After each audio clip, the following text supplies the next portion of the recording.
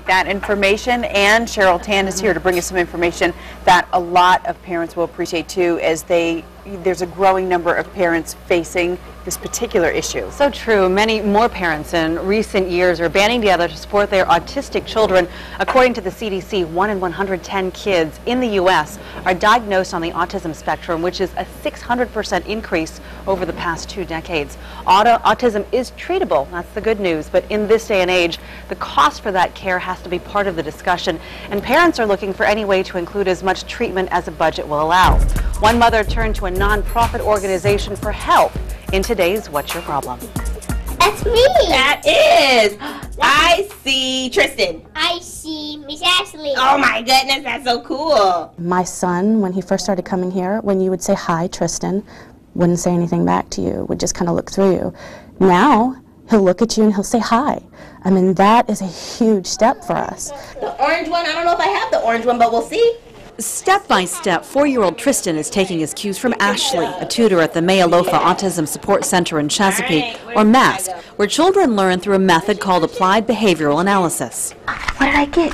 The applied behavioral analysis method is a pretty simple one, and it can work on any child, a sibling, a spouse even, where you increase positive behavior, decrease negative behavior. Ashley here is working with Tristan. They're playing a game, working on social skills, and as a reward, Tristan might get a tasty snack.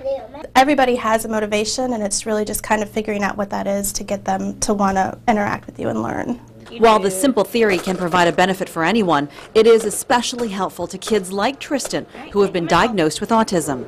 Research has shown that ABA is the most effective therapy for kiddos with autism. So it's a science and a teaching methodology that we use as a medical treatment for kids with autism. Hi, Miss Megan. It was about the time he was around 13 months old.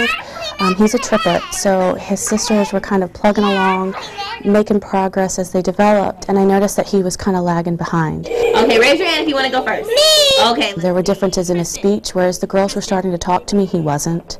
There were differences in sensory things that he was doing that were just a little bit different that the girls wouldn't do. Along with visits to the speech, physical, and occupational therapists, Abby Rowland says this type of one-on-one care is also critical and costly. Can you show me a surprise face? Surprise! Show me surprise! You'll just find that so many families out there are struggling just to, in some cases, put food on the table. So it's a challenge every day. A state program provides services until the age of 3 for children with developmental delays. It's a great start for these guys because the earlier we start to help them, the better they're going to do later on. But once they turn 3, they're done with that, and you kind of have to go on your own and find other avenues. Centers like the nonprofit MASC are a ray of hope for parents who are struggling financially to keep up with doctor visits.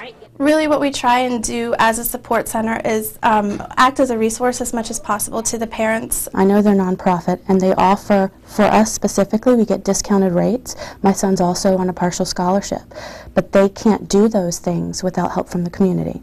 They get donations to help them fund those things. Ooh, which sticker do you want? I want the moon. Okay. I just hope How many do we have? that as he grows, he's happy, that he knows how much he's loved, but that he will have as normal or as happy as a future that he can have. And we'll do everything and anything it takes to get that for him. You know, parents just want to do the best that they can for their kids. The MASC Center is focused on educating the community, so they offer free workshops to teachers, to parents, and to doctors, kind of that holistic approach, so that if everyone has these skills that they teach the kids, then the kid doesn't get confused. And you know, as you heard, the group is a nonprofit. It's a nonprofit organization, so they're looking for donations as well. So we're going to link you to information on their services and how you can donate at our website. So important when you mention that holistic approach, that the teachers can come in too, so that, you know, for those children who are mainstream, they know what behaviors to hold a child accountable for and which ones are a sensory issue or something that they, you know, can't help but maybe need a little accommodation. I mean, it works for all kids, but especially for the autistic children, it works even better. All right, great story. Thanks very much. And again, Cheryl will put all that information at thehamptonroadshow.com.